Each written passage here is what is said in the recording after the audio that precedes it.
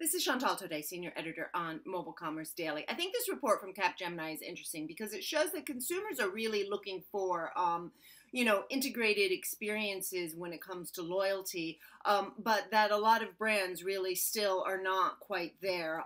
They're not, delivering these integrated experiences across channels. In particular, there's not that many of them are enabling redemption on mobile.